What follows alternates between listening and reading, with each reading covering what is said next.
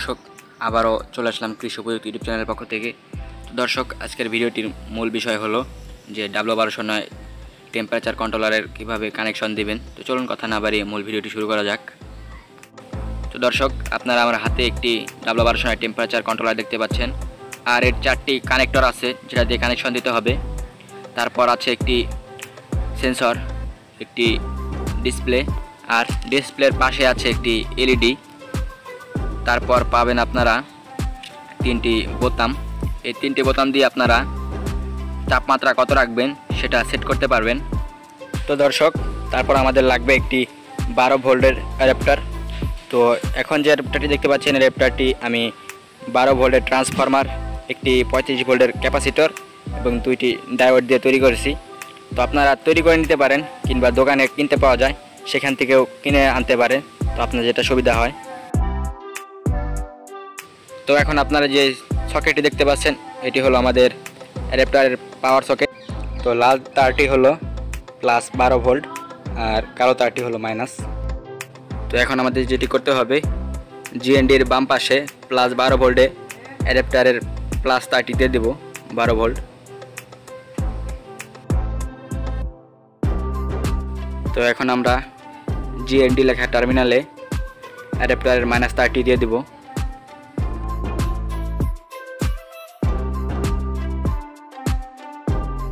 তো এখন আমরা সকেটটি লাগিয়ে দেখি যে আমাদের কন্ট্রোলারটি চালু হয় কিনা। তো দেখতে পাচ্ছেন কন্ট্রোলারটি চালু হয়ে গেছে।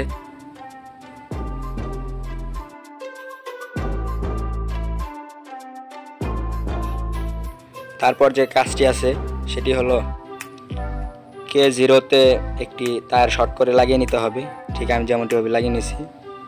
তারপর লাইট হোল্ডারের যে 2টি তার আছে সেই 2টি তারের মধ্যে থেকে একটি তার K1-এ লাগিয়ে দেব।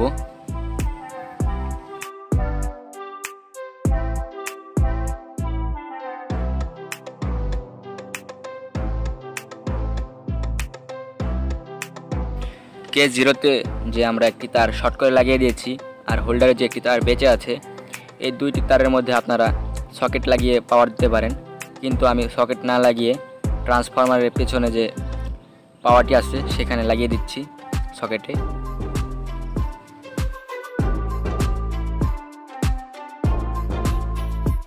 আমি আবারও বলে দিচ্ছি, w1209 কন্ট্রোলারের যে তারটি আমরা শর্ট করে লাগিয়ে দিচ্ছি সেই তার আর হোল্ডারে যে তারটি বেঁচে আছে, এই 2টি তারে আপনারা সকেট লাগিয়ে নিতে পারেন, সেই ক্ষেত্রে আপনাদের সুবিধা হবে।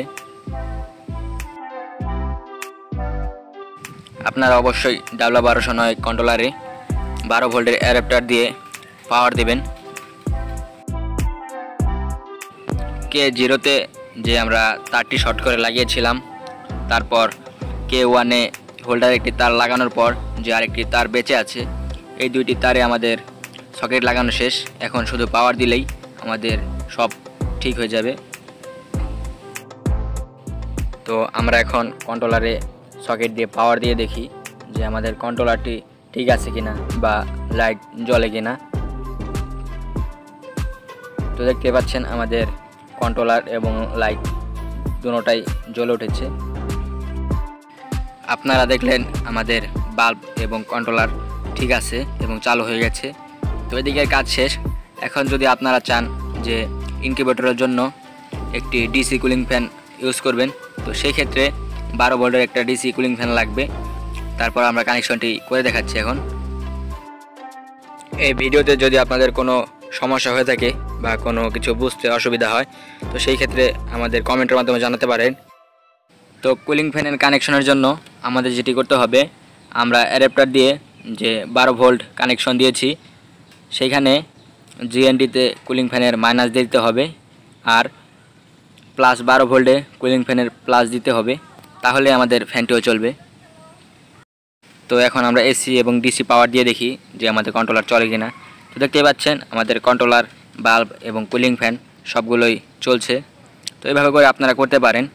আর এই কানেকশনটি করার জন্য আপনারা অবশ্যই সতর্কতা অবলম্বন করবেন, তা না হলে একটি উলটপালট হলে কিন্তু দুর্ঘটনা ঘটে যেতে পারে কিংবা শর্ট সার্কিট হতে পারে।